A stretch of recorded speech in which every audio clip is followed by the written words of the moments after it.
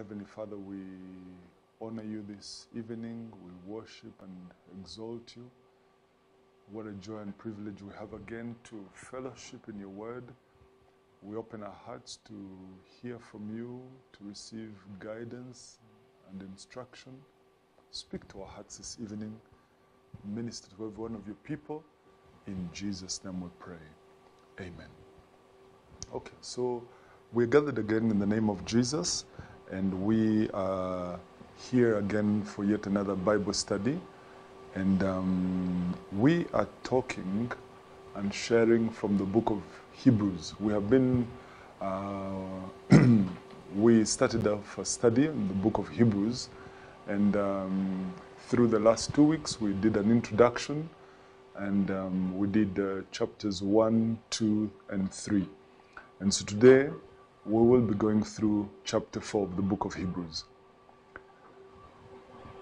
Now, in chapter 4, you find a prevailing theme, a very important theme that reminds us of something that's very close to the heart of God, the aspect of the issue of rest. God is very interested in rest, and so the scripture here in the book of Hebrews talks extensively, really through chapter 4, through verse 1 to about verse 11, it's completely dedicated to the subject of rest. And for a start, I'd like us to read through the book of Hebrews chapter 4. The Bible says, "Therefore, since a promise remains of entering his rest, let us fear lest any of you seem to come short of it. For indeed the gospel was preached to us as well as to them, but the word which they heard did not profit them, not being mixed with faith in those who heard it.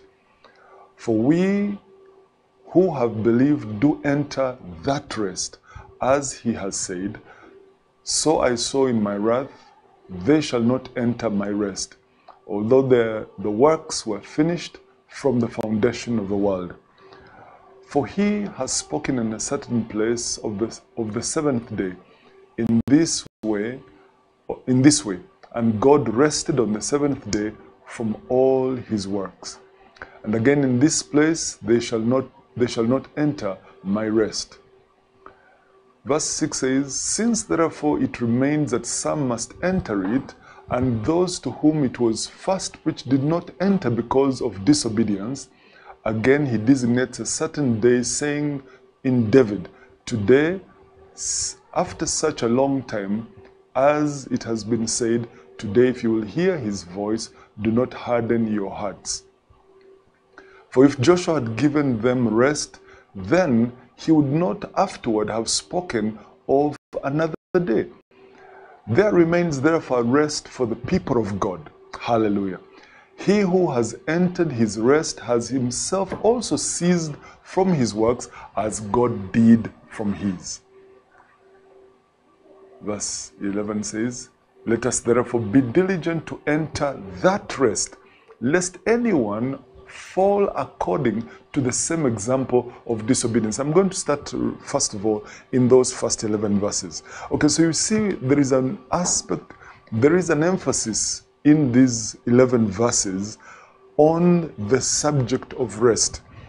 And the scripture has given tremendous emphasis, which helps us to understand that this is extremely important to God. I think it was verse 9 that we read, which said that there remains therefore a rest for the people of God.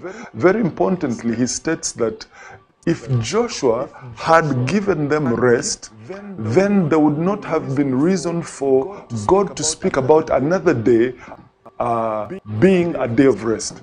If what Joshua gave to them was rest indeed, or rest in its final sense, then God would not have spoken about another day of rest. Praise the name of the Lord. I believe that was about verse 8. It says, "For if Joshua had given them rest, then he would afterward then he would not afterward have spoken of another day. Now let me just pause here to first say that when we looked at chapter 3, we saw the aspect of rest being introduced.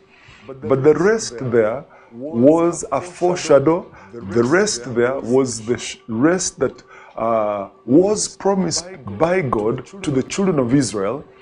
And it was the will of God, the desire of God, that every one of those of his people that came out of Egypt should all enter into rest. We're going to take a moment to try and understand what is rest. Okay? But all those that came out of Egypt all enjoyed the same promise, all enjoyed the same protection, the same covering, the same God. And the will of God was that all of them should journey into the promised land. But the Bible says that God was disappointed and he was wrathful with them because they did not obey him. They walked in unbelief, and thus he said they will not enter into his. To chapter 4, he begins to unfold this subject of rest, but introducing to us yet another aspect of rest, or rather, introducing to us the rest that we as children of God in the new covenant are invited to enjoy and benefit from. Praise them. So once again, I'm going to invite you, come with me to the book of Hebrews chapter 4, reading verse 1 again. The scripture says, "Therefore, since a promise remains of entering his rest," okay, so there's a promise of entering his rest. The Bible says, "Let us fear, lest any of you seem to come short of this." We read this verse in the New International Version and also in the Amplified. Extremely important verse to understand. And I'm taking a slightly different approach to chapter 4. The last few chapters, chapter 1, 2, and 3, our emphasis was looking at the scripture in light of the audience that was being spoken to. But in this chapter, my focus is not going to be entirely on the audience to which the scripture was written, but to all of us that are beneficiaries of this, the truths that are espoused in this chapter. So the Bible says in the New International Version, "Therefore, since the promise of entering his rest still stands," in other words, it was not concluded in the Old Covenant. It did not end with Joshua. Since the promise still stands, let us be careful that none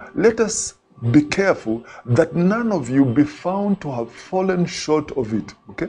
So this is a caution that God was giving to his people. And the Amplified, it says, "Therefore, while the promise of entering his rest still holds," hallelujah, to this day it still holds, "and is offered today, let us be afraid to distrust it, lest any of you should think he has come too late and has come short of reaching it." Okay? So he's warning us or cautioning us that we should not fall into the same position of the people in the Old Covenant. They had a promise of entering into his rest, but they came short of it. They came short of it because of their disobedience. They disobeyed God. They walked in unbelief. When God gave them promise, when they looked at the circumstances, when they listened to the reports of those who came and told them about giants and the impossibilities of taking the land, they in unbelief disobeyed the word of God.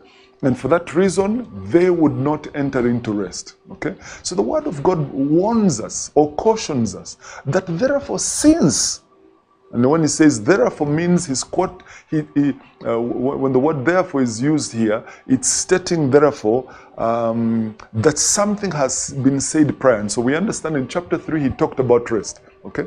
So therefore, since the promise of entering his rest still stands, let us be careful that none of you be found to have fallen short of it. I want to say to you, child of God, that we in the new covenant also enjoy a promise of entering into his rest. Okay? For example, when you come with me to the book of Matthew, chapter 11, reading verse 28, Jesus made a bold declaration.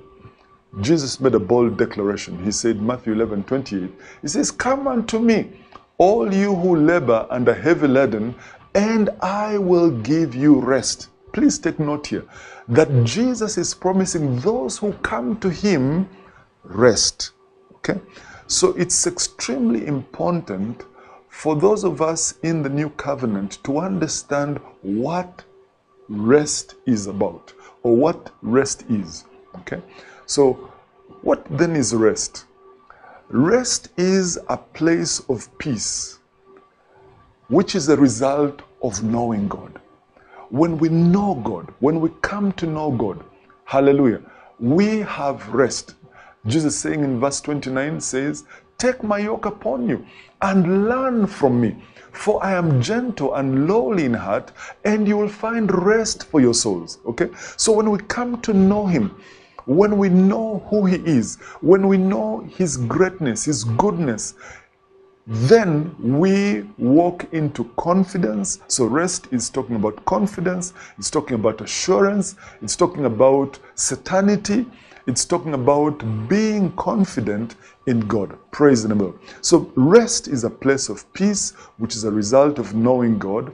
Rest is a place of liberty. It's a place of freedom, a place of deliverance. Exodus chapter 33 and verse 14, Exodus chapter 33, reading verse 14, the word of God says, and he said, "My presence will go with you, and I will give you rest."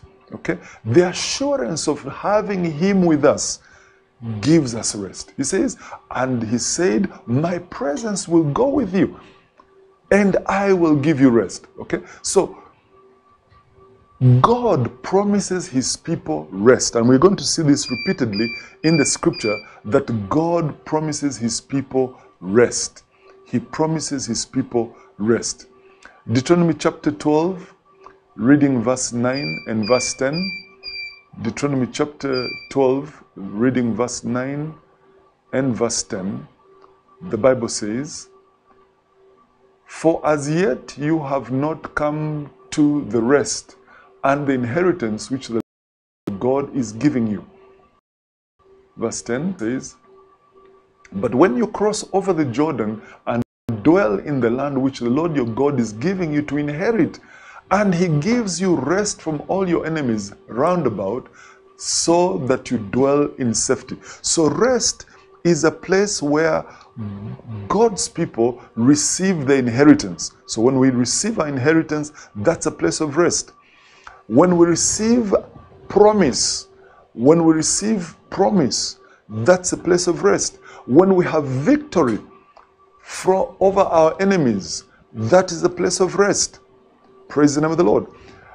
Come with me, Joshua 1 and verse 13.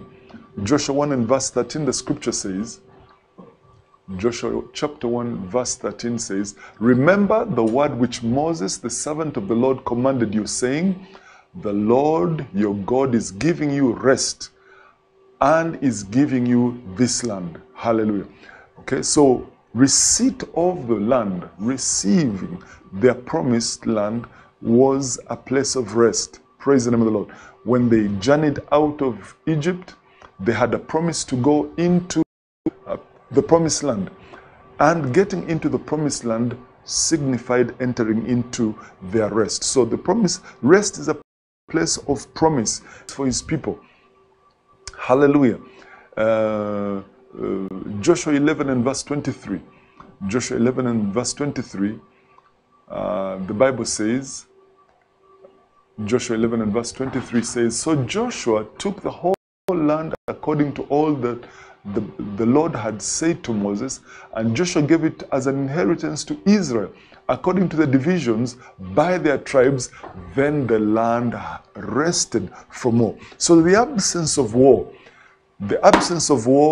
peace and tranquility are examples, or is a position of rest. I stated earlier, Joshua 21 verse 43, victory over our enemies, victory over enemies is rest, okay? So for example, extrapolating that to the new covenant, if one comes to Christ and gets to know Christ, their victory over enemies, victory over sin and the works of the flesh is rest. Okay? Joshua 21:43 declares, and the Lord gave them rest. The Lord gave them rest all around, according to all that he had sown to their fathers. And not a man of all their enemies stood against them. The Lord delivered all their enemies into their hand. Praise the Lord. So when they have victory, when we have victory over enemies, we enter into rest. Hebrews chapter 4, reading verse 9 and verse 10. Hebrews chapter 4, reading verse 9 and verse 10. The Bible says, there remains therefore a rest for the people of God. Verse 10. For he who has entered his rest has himself also ceased from his works as God did from his. Okay? Notice this, that he who has entered his rest has himself also ceased from his works as God ceased from his. So, rest is a place in God. Rest is a place where we have come to know him, where we have come to trust him, where we've come to believe in him. Rest is a place where we've come to embrace his promises. Rest is a place, a spiritual position. In the Old Covenant, what the promised land signified, a place of rest, but that rest was temporal, it was physical, hallelujah. But the rest that we have in the Messiah, the rest that we have through Jesus, is a spiritual rest, which rest provides us not only spiritual rest, but emotional and mental rest. We have confidence, we have assurance in God. Hallelujah. So rest is an important place for every child of God. This, he who has entered his rest, okay? So there's a place of rest in him. He who has entered his rest is a place of promise, his rest is a place of dwelling, place of confidence, a place of assurance. He who has entered his rest himself also has ceased from his works. See, when we rest, when we come into him, when we get into him, we rest, we cease from our works, from our labors. Hallelujah. As God did from his. We rest from. So rest is a place, the absence of struggle, the absence of agitation. It's a place of trust and confidence in God. Amen. Now, how do we enter into rest? How do we enter into rest? How do we enter into rest? Now, going back to verse 2 of Hebrews chapter 4, we saw in verse 1 that he, therefore, since a promise remains of entering his rest, let us be careful so that none of us should seem to come short of it. Hallelujah. Verse 2 says, for indeed the gospel was preached to us as well as to them, but the word which they heard did not profit them, not being mixed with faith in those who heard it. Now listen, he's talking about rest, and then all of a sudden goes to begin to talk about the gospel. What does that mean? It means that entry into rest has something to do with believing, receiving, embracing the gospel. There is a reason why the gospel was preached. Notice here, for indeed the gospel was preached to us. Now that word gospel is talking about good news. When they were in the land of bondage, when they were in the wilderness, and God began to talk to them about a land into which he was taking them, a land that flows with milk and honey, a land of blessing, that was good news. That was good news. Hallelujah. So God was speaking good news to them. When God speaks to us about what he wants to do in our lives, he's proclaiming to us good news. The English Standard Version says, for good news came to us just as to them. They had good news concerning the promised land, Good news has come to us concerning Christ Jesus. The fact that he came to heal, to save, to deliver. The fact that he came that we may have life and life in its fullness. Good news has come to us just as it came to them. Okay? But the message which they heard did not benefit them. It did not profit them. They heard the good news about coming into the promised land, but they did not enter because they did not unite what they heard with their faith. Okay? They did not mix what they had with faith. And for that reason, they could not benefit from the promise. They could not benefit from the promise. They could not enter into rest. What does that mean? That the good news is proclaimed to us so that when we believe it, when we apply our faith to it, then we shall be able to enter into the place of promise. And verse 3 says, for we who have believed do enter that rest. Please notice that. For we who have believed do enter that rest. As he said, so I saw in my wrath, they shall not enter my rest, although the works were finished from the foundation of the world. And the last portion of this verse is very interesting. It says, although the works were finished from the foundation of the world. What does that mean? It means that when God gives promise of entering into his rest, he aforehand prepares all that we need, all we shall ever need, all we shall ever require. God prepares and provides in abundance. Entry into that which God has prepared is based on our hearing the good news, believing it, embracing it, so that God can then perform it in our lives. So very quickly, how do we enter into rest? 1, hear the gospel. Hear the gospel. It is intended to profit us. It is intended to benefit us. It is intended to help us get into the land, into the place of peace. We cannot enter the place of peace in the kingdom of God. We cannot enter rest in the kingdom of God minus the gospel. God, Bible says, God does nothing except he reveals it to his servants, the prophets. That means anytime God is going to do anything, he proclaims it, he says it, he speaks about it. Why? So that we can have faith in what he has said, so that we can believe it, and so that it can be performed to us or for us. Praise the Lord. So how do we enter into rest? 1, hear the gospel. Why? Because it is intended to benefit us, to profit us. 2, have faith in the word. Have faith in the promise. Amen. Have faith in the promise of God. Amen. Number 3, believe the good news. Believe the good news. Amen. Bible says, we who have believed do enter into rest. What does that mean? That if we do not believe, we will not enter. Just like those in the old covenant who heard but did not believe, who heard but did not embrace the word. When pressures came their way, when challenges came their way, when wrong report came their way, they abandoned their faith. They walked away from their faith. They did not believe, and for that reason, they could not enter into the rest. Hallelujah. Though God had finished preparing, from the foundation of the world, he had completely provided for them. It's amazing. If you look at 2 Corinthians chapter 2, reading from verse 9, the Bible says,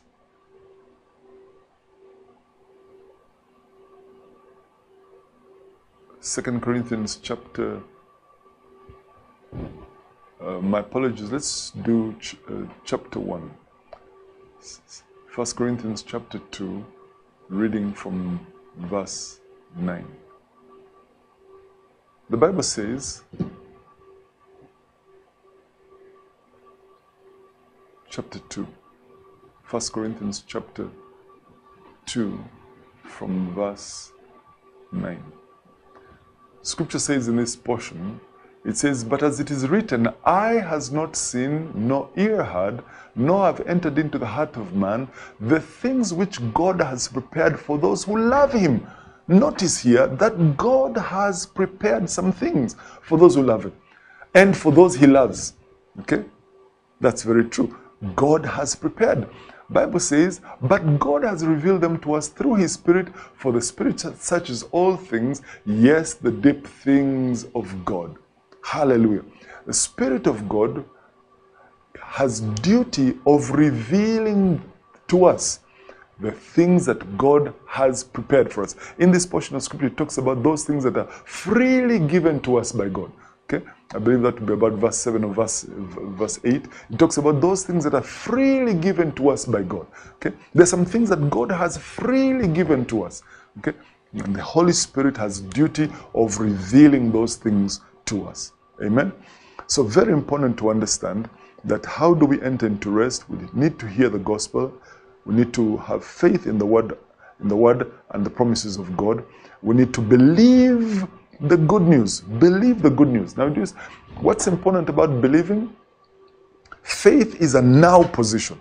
Faith is the here and now. Now faith is substance of things hoped for, evidence of things not seen. Faith is a now factor. Faith hears and right there and then takes possession of something that God has spoken. But believing is the ability to continue in the place of faith. Okay? That's why the Bible says, those who have believed, that means those who are able to continue holding their place of faith, enter into rest. You can have faith today, but if you cannot continue to hold it, then, you see, and how do we hold faith? The Bible says, through faith and patience. Okay? So patience is that element that assists us in holding our faith. That is believing. We continue. We maintain our faith. That is believing. Okay? The Bible says those who believe enter into rest. Amen. Now, number 4, under that same category of how do we enter into rest, be diligent, according to verse 11, be diligent to enter that rest. Okay? How should we enter into rest? The Bible says, let us therefore be diligent. Be diligent. That means let us labor. Let us exert ourselves. Let us endeavor. Let us make haste. Okay? You're just reading it from the International Version. It says, let us therefore make every effort to enter that rest. Okay? Make every effort to enter that rest so that no one will fall by following their example of disobedience. So that no one will fall by following So they in the old covenant, by unbelief and disobedience, fell short, came short. And the warning is upon us. The word of God says we should make every effort. Now that's very important. God is a good God. He loves his people, and so he proclaims good news to us. But if we will not fall short, if we will attain the fullness of what God has planned for us, then we must make every effort. We must be diligent. We must be purposeful. We must be committed. We must be dedicated. We must exert ourselves. You know, the idea that somehow you will be a Christian by, being laissez-faire, being careless, taking your time, being slothful, being uncaring, that doesn't work. We need to know that we have an enemy who is not interested in us achieving the things of the kingdom of God, the will of God and the purpose of God. He will do anything he can to distract us, to derail us, to delay us, to confuse us, to move us away from the focus that we are supposed to, or the thing that we're supposed to pursue. He will do anything he can. And therefore, we must understand that we must exert ourselves. Reading the Word of God, reading your Bible, studying the Word, being prayerful is not going to come easy. It's not just going to fall on our laps like somebody would say, like ripe cherries. It's not just going to fall on our laps like ripe oranges or mangoes. There is an effort. There is an exertion. There is a diligence. We must be diligent. The Bible says, "Let us therefore be diligent to enter that rest." Now, that's one of the things that is lacking many times in the body of Christ. Somehow people imagine that they will somehow enter into the kingdom of God without exerting themselves, without working hard, without being committed, without dedicating themselves, without being serious. The Bible says, "Let us therefore be diligent Let us therefore be diligent to enter that rest." There is a rest. To enter that rest. Lest at any time we should fall according to the same example of disobedience. Praise the name of the Lord. Praise the name of the Lord. Now, what are some of the reasons for failure to enter into rest? What are some of the reasons for which we will not be able to enter into rest? Praise the name of the Lord. 1, disobedience. Disobedience. Praise the Lord. You've come with me to about verse 7. Verse 7, the Bible says, God said in a certain place, let's start.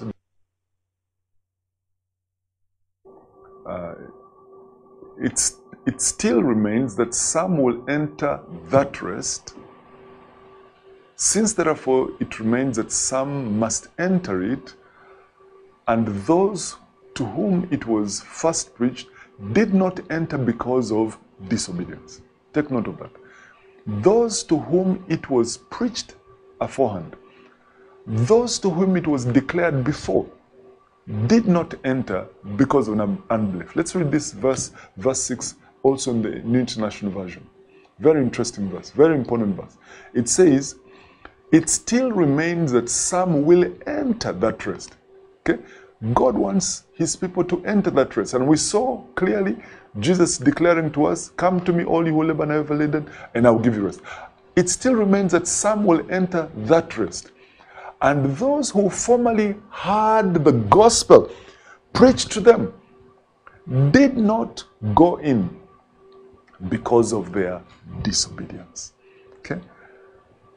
They did not go in because of disobedience. So one of the reasons why we will not enter in is because of disobedience.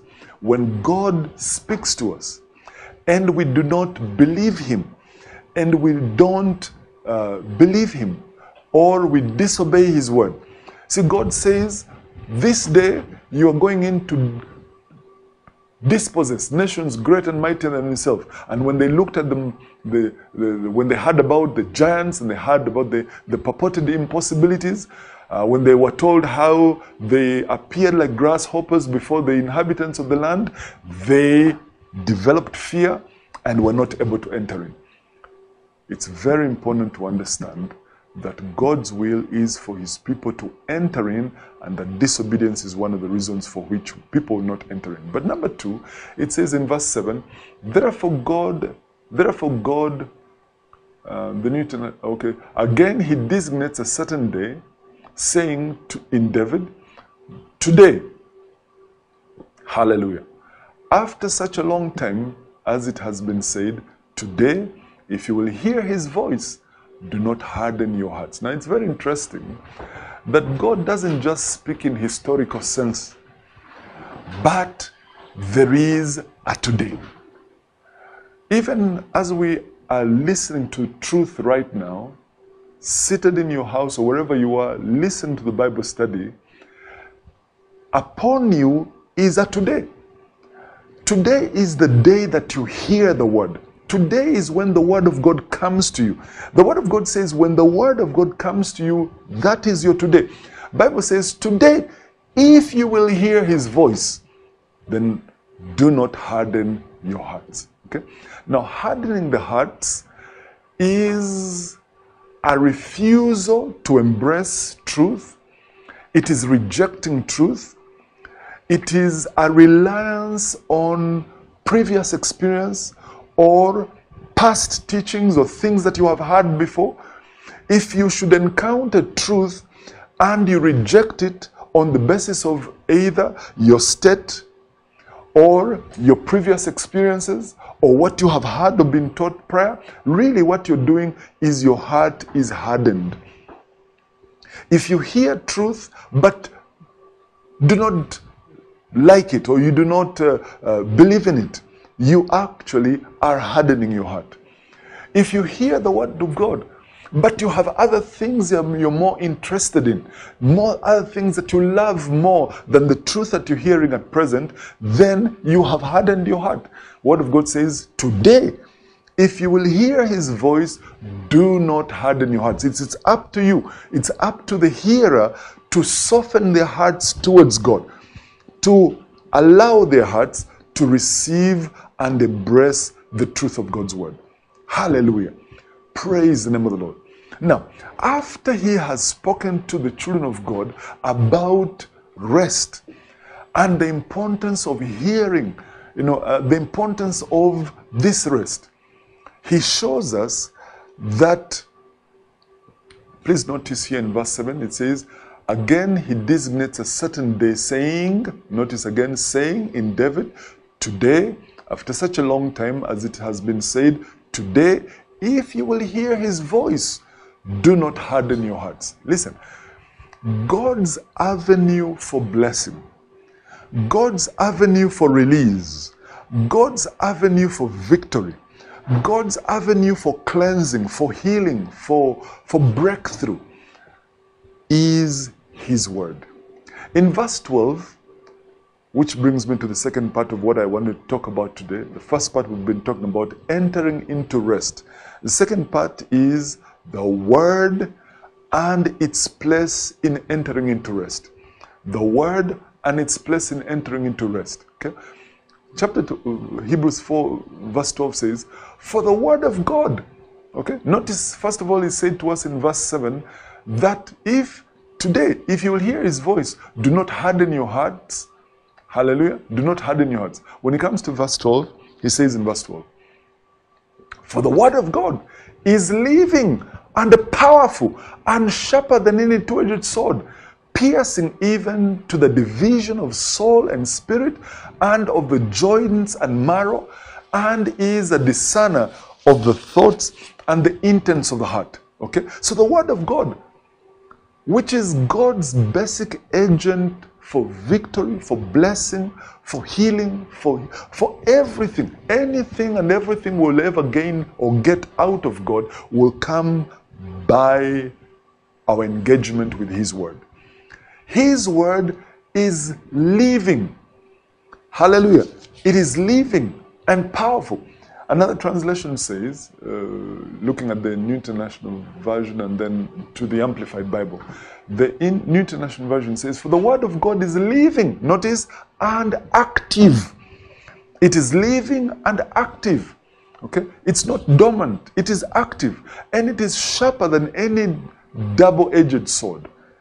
It penetrates even to the dividing of soul and spirit, joints and marrow. It judges the thoughts and the attitudes of the heart. Praise the name of the Lord. The Amplified says, for the word of God speaks and is alive and full of power, making it active, operative, energizing, and effective. The word of God is able to help us. The word of God is able to work in us. The word of God is able to, to divide and change the situation and circumstances of our heart. I love the scripture in the book of John chapter 15 verse 3. Very precious verse. John 15 and verse 3 declares, I am the vine. No, it says, you are cleansed and pruned already because of the word which I have given you. The teachings I have. In the King James it says, you are already clean because of the word which I have spoken to you. So the word of God is a cleansing agent. The word of God brings us to victory, brings us to blessing. Hallelujah. So the word of God is the agent by which we shall enter into rest. That word, when we receive it, it is living and it is active. It is powerful. It is sharper than any two-edged sword. Hallelujah. It will aid us to advance towards our place of rest. It will enable us to, understand the thoughts and the intents of our hearts. It will help us in judging the situations and circumstances of our lives. Praise the name of the Lord. Praise the name of the Lord. So the word offers rest and is able to penetrate beneath the surface. Praise the name of the Lord. The word is able to penetrate beneath the surface, beneath our thoughts, our intents. It's able to tell whether or not we are sincere or whether we are just playing games. Okay? The word of God is powerful. The word of God is powerful. The word of God is needful. And it is God's agent to bring transformation to our lives. Praise the name of the Lord. Praise the name of the Lord. Okay, so the first part we were talking about is entering into his rest. Number two, second part we're looking at is the word and its place in entering into rest. The word of God is God's miraculous agent for victory, for blessing, and for everything we ever need in this life. Amen? The third part of what I'd like us to talk about in the book of Hebrews chapter 4 is starting at verse 14. Hebrews chapter 4, reading from verse 14. And we're talking about the great high priest. Hallelujah. The great high priest. The Bible says, seeing then that we have a great high priest who has passed through the heavens, Jesus the Son of God, let us hold fast our confession, as another translation would say, our profession. Okay? Verse 15 says, for we do not have a high priest who cannot sympathize with our weaknesses, but was in all points tempted as we are, yet without sin. Verse 16, let us therefore come boldly to the throne of grace, that we may obtain mercy and find grace to help in the time of need. Glory to Jesus. Now, let me first start by saying that the will of God is for every one of us to make progress and enter into rest. God has called us not that we may be destroyed in the wildernesses of sin, the wildernesses of impossibilities or weaknesses. God has not called us that we should fall short or come short or be unable to enter in. No, God has called us that we would enter into the fullness of his plan and purpose for us. And for that reason, he also gave us a great high priest. A great high priest. Now, when you talk about a high priest refers to that person who represents the people to God. We looked at the fact that Jesus was both apostle, that means he was God's representative to man or to people. As high priest, he's our representative to God. The Bible says we do not have a high priest who cannot sympathize with our weaknesses. Now let's read this, go back to verse 14. Verse 14 declares, for we do not have a high priest, verse 14, inasmuch then as we have a great high priest who has already ascended and passed through the heavens, Jesus the Son of God, let us hold fast our confession of faith. Now this is very important. Go back to going back to verse 14, reading it from the New International Version. The New International Version. Therefore, since we have a great high priest, and I want to first take note of the fact that he's referred to as a great high priest. Not just a high priest, but he's a great high priest. Okay? And I believe he's referred to as great high priest because he fulfilled his role. He accomplished his purpose. And he's great high priest in the sense that he's greater than Aaron. He's greater than the Levitical high priesthood or the Levitical priesthood. He's greater than any high priest that was before him. Jesus is the great high priest.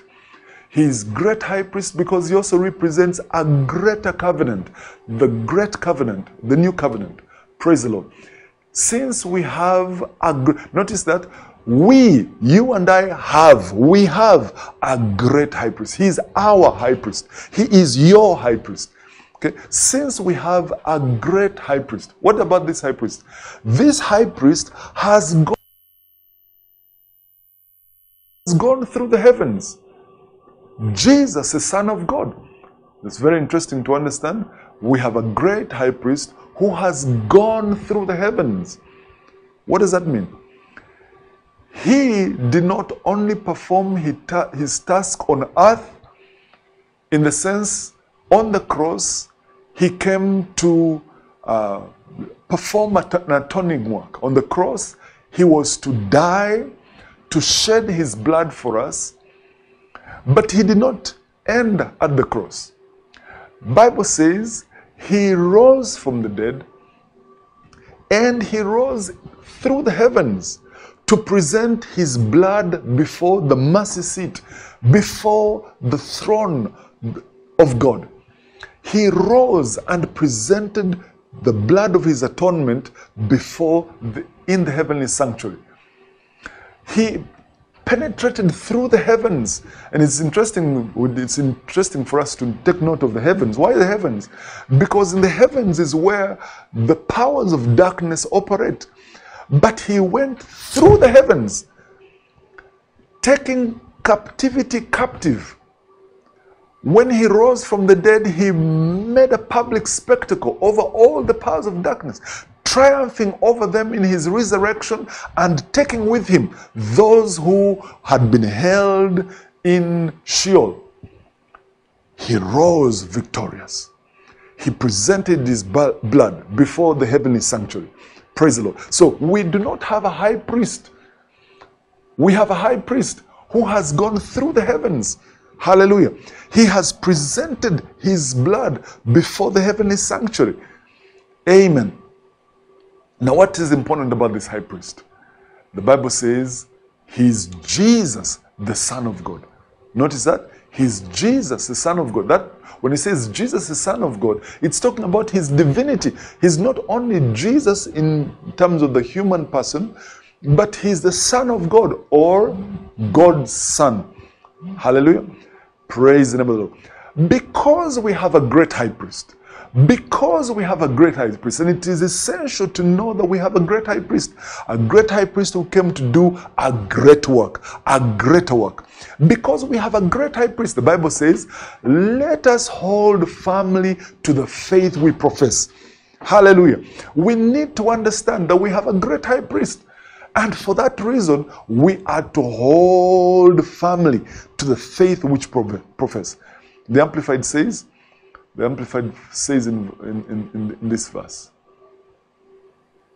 the Bible says, inasmuch as we have a great high priest who has already ascended and passed through the heavens, Jesus the Son of God, the Bible says, let us hold fast our confession of faith in him. Hallelujah. Let us hold fast our confession. Now notice here that who is he speaking to? The writer of the book of Hebrews is writing to a people who are going through persecution, people who are ready to give up. And he's reminding them, listen, he's saying to them, listen, the high priest we are talking about is not Aaron. The high priest is not of the Levitical priesthood. No, we have a higher priesthood. We have a greater high priest. This great high priest is the Son of God. And for that reason, because we have that understanding that he has not come to just reveal, and we are not just in the temporal, but we are in the permanent. Hallelujah. We have a greater high priest who is not representing us on just a shadow, but he is in the perfection. He is in the real thing. Jesus, the Son of God. For that reason, because we have a great high priest, let us hold fast our confession, our profession of faith in him. Hold fast. Hold it fast. Don't give up. Don't surrender. Don't walk away. Don't think it is too hard. No. Hold fast. In other words, what is it that will help us go through challenges? What is it that will help us go through obstacles? Knowledge. Knowledge of who he is. Knowledge of our high priesthood. Knowledge of whom we have believed. Do you know Christ? Do you know Jesus? Do you know who he is? Now, very interestingly, going to verse 15, begins to describe this high priest. The Bible says in verse 15, for we do not have a high priest who is unable to understand and sympathize and have a shared feeling with our weaknesses and infirmities and liability to the assaults of temptation, but one who has been tempted in every respect as we are, yet without sinning. Listen, he's saying to us, the high priest we have, he's a great high priest, and he's one who is able to understand. Not only is he able to understand, but he's able to sympathize. He's able to also have shared feelings because he has been where we have been. See, Jesus was able to be our high priest. He was able to perform his task as our Savior because he went through what we go through. He was tempted. The Bible says he was tempted in every respect. He was tempted in every respect. Now you see, if you say tempted in every respect, it means he was not only Son of God, but he was also Son of Man. In his capacity as Son of God, he would not have been able to understand what we experience because he cannot be tempted as Son of God. He was Jesus. That means human. And for that reason, he was able to experience exactly what we go through. He was tempted by Satan. He was presented with the opportunities to turn away from the will of God. He was given opportunity by the enemy to succumb to every kind of pressure. The Bible says he was tempted in every respect, but did not succumb to sin. He did not give in to sin. Hallelujah. He did not give in to sin. And for that reason, he's able to help us. That's what we saw in chapter 3. He's able to succor. He's able to help those who come to him. So our high priest, our great high priest, is able to understand, is able to sympathize, is able to have shared feelings with us. He's able to understand our weaknesses. He's able to understand our weaknesses. In other words, he's able to understand when we go through pressure. Not that we should succumb to the pressure, not that we should give in to weakness, no, but he can understand when you go through challenge. And for that reason, he's present to help us. Why? Because he has been through it. He knows, he cares, he understands. He's able to sympathize. Amen. Now, we do not have a high priest who cannot sympathize with our weaknesses. Why? But was in all points tempted as we are, but did not sin. Yet without sin. He did not sin. Hallelujah. Verse 16 says, because we have this great high priest who has been through what we go through, who has journeyed through what we journey through. Remember, the book of Hebrews describes him as the author and the finisher. That means he went through what we go through. And he journeyed through everything we go through and is able to teach us. He's able to help us. Why? Because he went through it. He's author and the finisher of our race. The Bible says in verse 16, let us therefore, because of the nature of this high priest, the Bible says, let us therefore, let us for this reason, come boldly to the throne of grace. Hallelujah. The Bible says, let us therefore come boldly. Let us come boldly. We may obtain mercy and find grace to help in the time of need. Let us come boldly. That means you don't need to come fearfully. You don't need to come without confidence. You don't need to come with uncertainty. The Bible says, let us therefore, in the Amplified, it says, let us then fearlessly and confidently and boldly draw near to the throne of grace. Why? Because at the throne of grace, there is our great high priest who knows us, who cares about us, who has been through what we go through.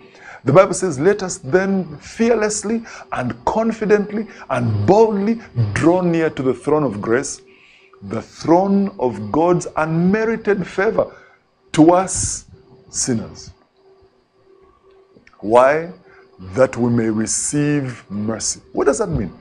That every child of God needs to understand that there is help for me in the great high priest. And for that reason, because he's there for me as my high priest, I can boldly, with his blood, go before the throne of grace. I can draw near to the throne of grace and obtain mercy. And obtain or receive mercy for the mistakes, the shortcomings that I may have come up. Now listen, mercy is to be obtained for past failure.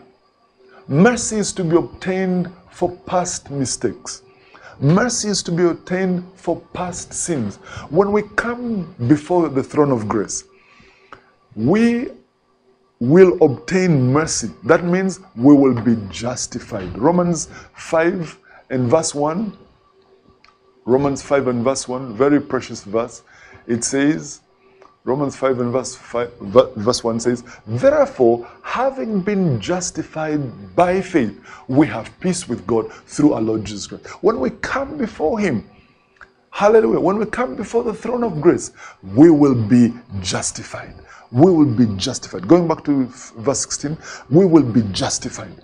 Okay? The Bible says, therefore, come boldly to the throne of grace, that we may obtain mercy. Okay? So if for any reason we have come short, if for any reason there has been a failure on our part. Now notice here, chapter 4, verse 16, really verse 14 through verse 16, is not suggesting that we should continue in weakness. No.